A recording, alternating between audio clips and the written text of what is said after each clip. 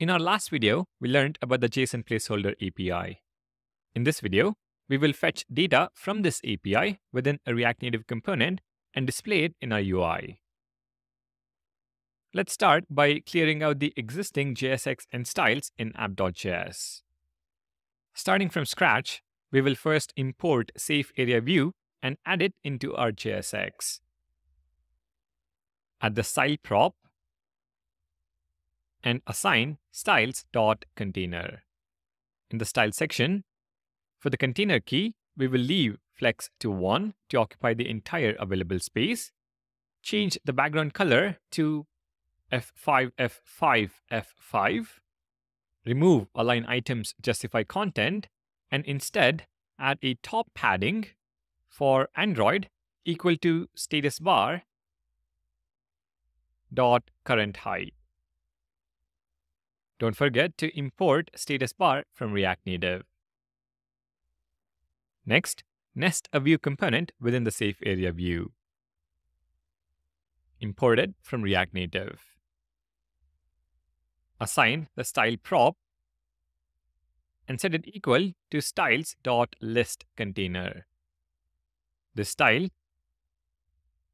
will have flex set to 1 and horizontal padding. And I just realized we also need to import style sheet. If we save the file and preview our UI, we should see a slightly gray colored screen. Now let's fetch data from our API endpoint. Within the app component, define an async function named fetchData. Here we will make a fetch request to JSON placeholder post endpoint. So const response is equal to await fetch, and we paste the URL https jsonplaceholder.typecode.com/posts, and we limit the number to only 10 posts. In the next line, we convert the response to JSON. Const data is equal to await response.json. Once we obtain the JSON array of posts, we will store it in a state variable to bind the data to our UI. So at the top, import useState from React and create a state variable named postList. The initial value is an empty array. Within our fetch data function, invoke setPostList, passing in the data. One addition that will set us up for an upcoming video is specifying the limit as a parameter for the fetch function.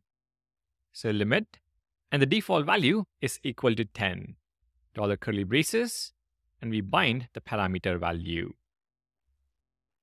Now we want our fetch data function to be called when the component mounts.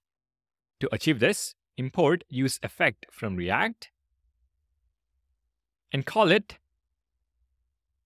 with a callback function and an empty dependency array. Within the callback, invoke fetchData. With our post list now in hand, let's render it in the UI using the flatlist component. So import flatlist from React Native and use it within the view component. Provide the data and render item props. So data is equal to post list, and render item is a function that returns JSX for each post item. We can destructure item and return a view component with nested text components. We're going to render item.title, so each post has a title, and item.body. Both these properties exist on each post that has been retrieved. Make sure to import text component from React Native. We'll also style each component with card, title text, and body text. In the style section, let's define the styles. Card It's going to have a background color of white, some padding, a border radius, and border width. For title text, we're going to set font size of 30. And for body text, we're going to set a font size of 24 and a slightly muted color of 666. If we now save the file, we should see our post list rendered, displaying each post title and body. To enhance the UI, let's add separators, a header, and a footer. Since these are props we have covered in a previous section, I'll paste the code directly.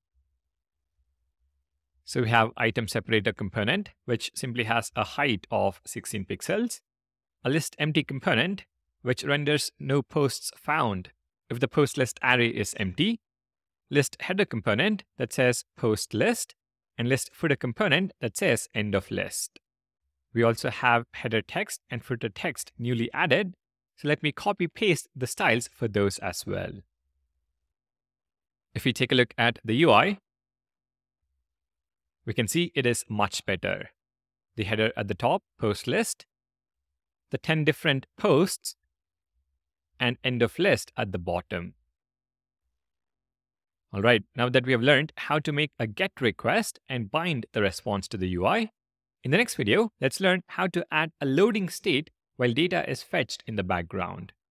Thank you for watching. Please do consider subscribing to the channel, and I'll see you in the next video.